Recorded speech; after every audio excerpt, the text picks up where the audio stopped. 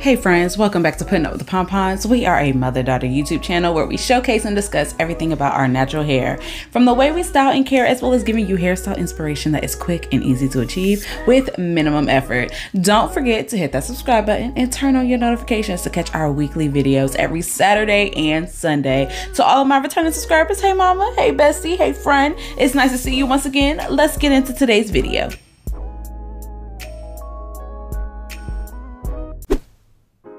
So if you are new here, welcome, and I want to introduce you to my oldest daughter, Kalia here. So she has type 3 curls, and all of my girls are biracial, Filipino and black. So here we have Kalia. She has the curliest hair out of all of my girls. She has been wearing these twists after I did a wash probably about a week ago. So she's been wearing these, and this kind of been her off week as far as styles, where I don't do absolutely nothing to her hair. It is a low manipulation style, and this definitely helps with her length retention, which is why she experiences so much growth. So I decided that I wanted to do a FLEXIROD style on her. FLEXIRODs are such a perfect protective style, one, because you usually don't have to use heat to get these beautiful curls, and I'm going in using the Texture ID thermal foam. I love this foam. I've been using it for years on myself and on Kalia. It works wonderful for coily and curly hair.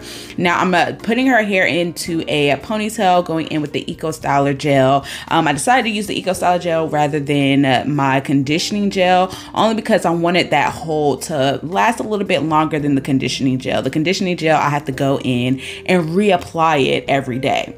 So here I am using these FLEXIRODs. I have no clue what size they are, but of course the size is always, you know, depending on what you're looking for. If you want a tighter curl, go for something smaller. If you want something big and juicy, go for the bigger ones. I feel like this one kind of fits right in the middle, where it's not too small and it's not too big.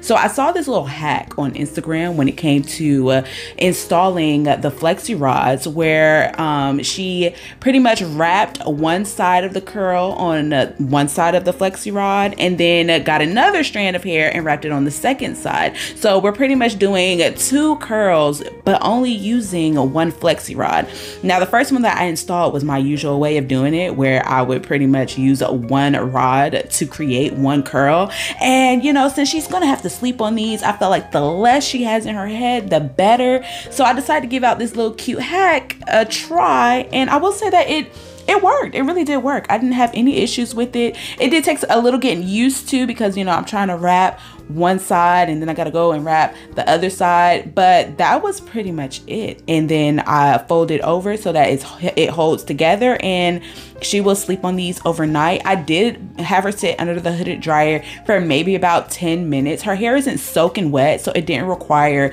an extensive amount of dry time, because all we're using is the foam. That's the only moisture the hair is experiencing right now.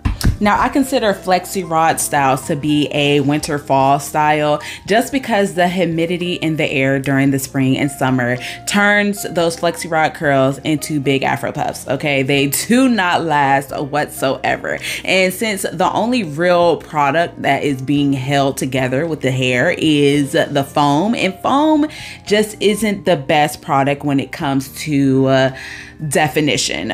Foam is for more so if you want volume rather than definition. Now, of course, you can achieve definition with the foam, but since it's such a lightweight product, you're usually, it's not going to be nothing strong, at least not a great hold to it.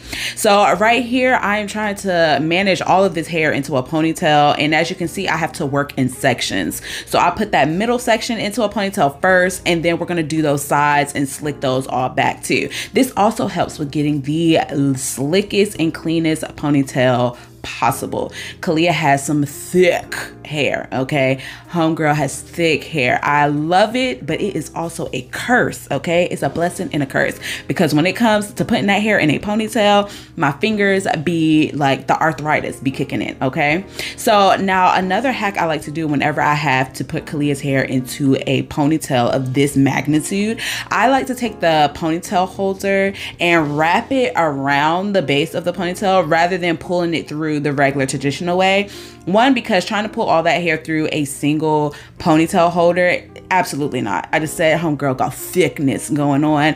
The ponytail holder would get lost in the sauce. So it's best for me to just wrap it around the base, and then I tuck it up under the ponytail holder so it doesn't come loose, and I usually don't have any problems with it. So I'm just finishing up here, and we're doing a mohawk look. So she'll have the ponytail in the back, the one in the middle, and then that final one right in the front, doing the same FLEXIROD hack with 2 curls for 1 rod.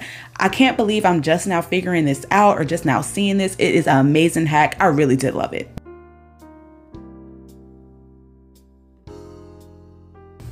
Now, of course, always make sure the hair is nice and detangled. You do not want to wrap up any tangled knotted hair because it really takes away from the beautiful spiral curls you're going to see in the FLEXIRODs. Now, I used anywhere from 2 to 3 pumps of foam depending on the thickness of the hair.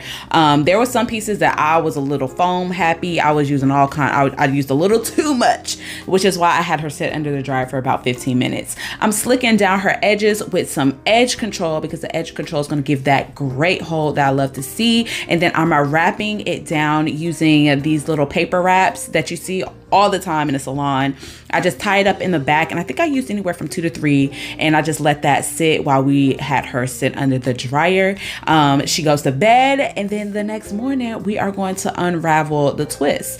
Now, since I did the 2 curls on 1 rod, it was a little bit different as far as removing the rods. Usually I take the rod and kind of just spiral it around until the hair comes off, but since we have a curl on the other side of the rod, I kind of had to start at the end of the curl and kind of unwrap it from the rod rather than unwrapping the rod from the hair.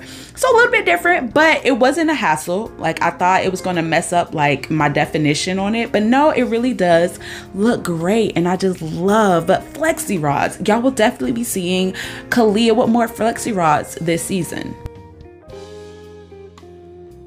Now, of course, you are going to fluff to your likeness, but since I wanted more definition than fullness, I pretty much left them alone. What she had after I took the rods out is what she gonna rock. I went in with a little bit of shine mist just to add a little bit of shine, and that was all. She wasn't lacking moisture. The hair was looking healthy and beautiful, and that is it, y'all. Thank you so much for joining us on another video. Don't forget to check out our many other tutorials for Kalia's curly hair, as well as checking out other kids hairstyles for your toddler and preschooler. Thank you guys for joining us on another video. We will see y'all on another one. Be blessed and be safe.